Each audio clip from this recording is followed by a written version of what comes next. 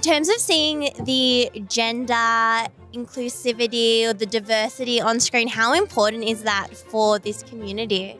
I'd love to see a second series or a third series. I want to hear everyone's stories. Being able to take up space that isn't normally our space to take up is so important. You know, we're just being ourselves. We just want to exist in the world. But being able to take up space like film is even more exciting. I think I found myself represented watching that, but also this film I think is kind of showing another side beyond what we're exposed to in a reality TV show or on social media. I think the story is something you often get in bits and pieces in things like Drag Race, but not quite unpacked as much. Seeing their performances really made me feel like not part of some small group, but part of a big community that is out for each other. Follow these queens and go see them. I mean, if there's one thing that we can take from watching this documentary is how impressive Melbourne is.